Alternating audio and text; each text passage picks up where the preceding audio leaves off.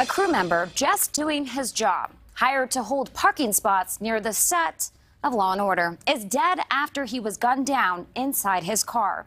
Law & Order, it has been a staple in Brooklyn for decades. Now authorities say they are looking for the killer. Nichole Johnson from our New York City station WPIX tells us more about this murder mystery. Police out here in Greenpoint, Brooklyn are looking at two possible motives here. That people who live in this neighborhood were upset that the victim was holding parking spots and they turned to violence, or this was personal. It's something that could be ripped from one of Law & Order's scripts.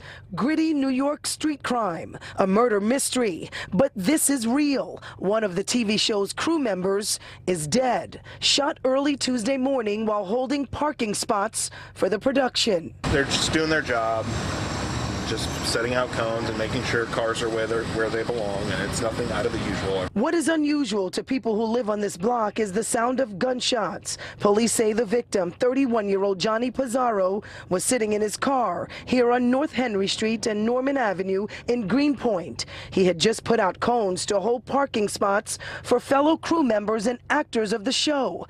But at some point, Pizarro fell asleep, and that's when someone opened his car door, fired several shots inside the car.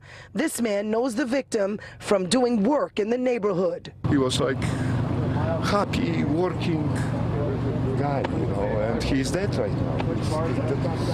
This makes me sad. Pizarro was hired as a contractor for the production company. The street was going to be used for a new episode of Law & Order. Janus Chewy has lived nearby for 40 years. He tells Pix 11 News it is common to have production shoots here with a fictional scene playing out, but nothing like this. Execution, and in the corner in our street. The executor is on the loose. In a statement, a spokesperson for NBC Universal Television said, "We are terribly saddened and shocked to hear that one of our crew members was the victim of a crime early this morning and has died as a result. We are working with local law enforcement as they continue to investigate. Our hearts go out to his family and friends."